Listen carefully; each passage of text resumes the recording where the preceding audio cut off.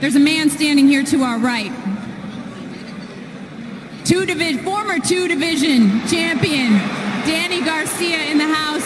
I'm here to not just say that this might be your next opponent, but I'm announcing that this will be your next opponent.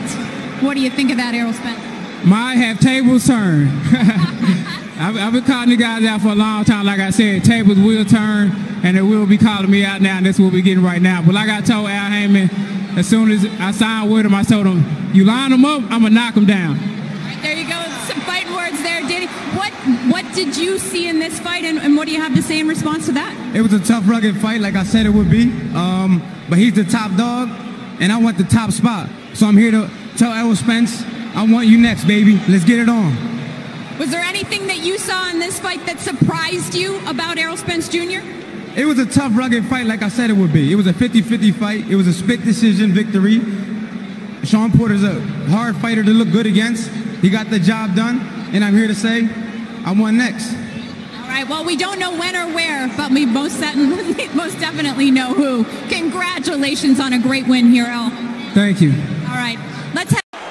Will that play a factor as the bell goes to begin round one? Thurman in the red, white, and blue with Garcia in the black and white with yellow. Thurman said there would be no feeling out process. There is no feeling out process, and when these guys... They're usually very careful at picking their spots.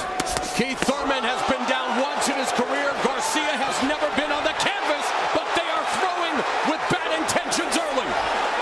And that's why it says... Has recorded 4 first-round KOs, all in his first 7 fights. But looking to feint, walking down Garcia. Garcia unloading with that lead left hook, one of his calling cards, and he just stopped Thurman with that left hand. Thinks he can do the same.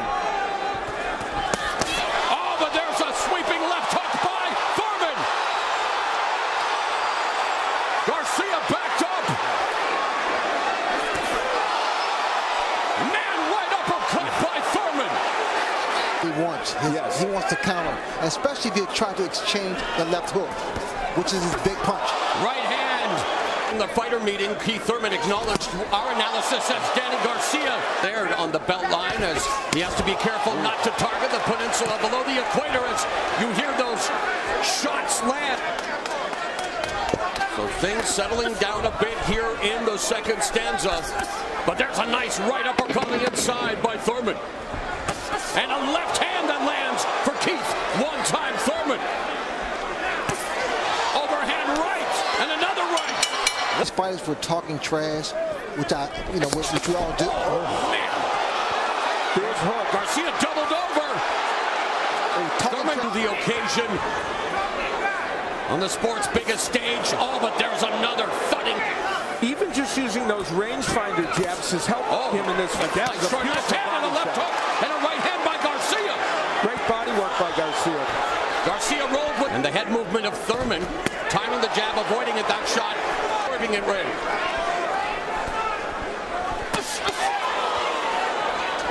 We are through 3 in BK. Official score, Steve Farhood, how do you see the fight? Mo, I have Thurman ahead 2 rounds to 1. The second round was the... They've taken turns being the aggressor. Oh, good right hand to the body by Thurman. Nice 1-2. Lead left hand, but what a counter by Thurman. Backing up Garcia. Certainly done that, and that left hook was a big one by Thurman. Garcia has a big movement. Nice combination by Thurman in the final seconds. Have more knockouts than Tyson throughout his career. With 22, he's halfway towards equaling. You're just following him. You got to step to the side, step to the right. Beautiful. Good 16. Seen on CBS as well. And now Garcia looking to dig away at the body with the left hooks. Now Thurman trying to establish the jab in this fight. We're starting to see it now as this fight unfolds. Yeah, he has gotten back to it. Oh, the left hook of Thurman. We've come to the end of round 5. Garcia with a flurry. Neither man has been as effective offensively as they would like. Oh, sweeping. Which Danny Garcia is leading in terms of number of punches he's thrown. He's up by about 8 now. See what happens. Good combination by Garcia. And nice head movement. Good. Thurman throws his jab. I tell you what, and more than once, it kind of puts his man to sleep. Danny Garcia could show this kind of foot movement. He boxed well against Matisani. Lead right blocked. Oh, and that left hand was right on the belt by Garcia.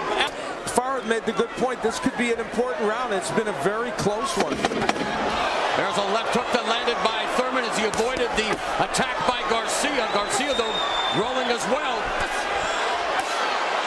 End of round 7. There's power in this weight class yet. Good exchange. Again, Thurman not scoring with any of those shots, and, well, Garcia misses as well. So, the question for Garcia as we move on is, he has had some trouble at the end of fights in the encounter. 12 for 12 here at the Barclays Center in Brooklyn. Right uppercut lands for Thurman. All due respect, he was landing his jab a little bit more than Thurman is here. Thurman with the right uppercut, and Garcia misses with the right and missed with the land that big punch. Let both hands go. And Al, Thurman known as Garcia to pivot away. That was a very good body punch. And a front left hook upstairs by Thurman. And the other. Just from all angles, various angles. It's a good point. Mike missing with a lot of those punches as well. That one bounced off the arm, and Garcia swings wildly as we're down the stretch here in round 9. And they're swinging for the fences. I see in him the confidence. He's thinking the whole time. He's moving the whole time. Then landed the left to the body. Stepping to the left or stepping to the right. Good counter right hand by Garcia. I love the concentration. Lead left hook, right uppercut lands for Thurman. We are headed to the championship rounds in this, the 10th welterweight title unification fight in history. He's trying it because he has to. But the thing about a champion has to close this show. Well said, one of the greatest champions in the sport, and now they're trying to do.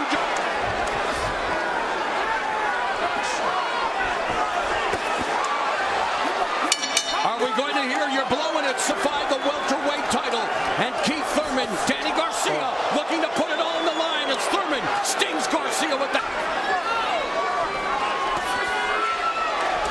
Under a minute remaining, Garcia with the right hand. Thurman goes back to the body, and of course anything Garcia throws that looks like it lands will cause the crowd to erupt. It's the bull and the matador in round 12. Garcia working the body. Don't know? Now you know. Two of the best go the distance to unify the welterweight titles.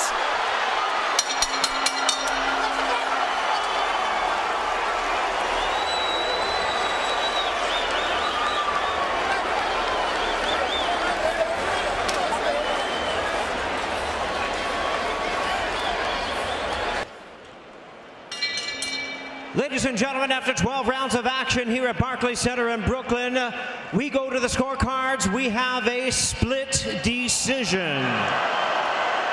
Judge at ringside, John McKay, scores about 116 to 112 in favor of Keith Thurman. Judge Kevin Morgan sees about 115 to 113 in favor of Danny Garcia. And judge at ringside, Joe Pasquale, scores about 115 to 113 in favor of the winner. He is still undefeated. He is now the WBA and WBC Unified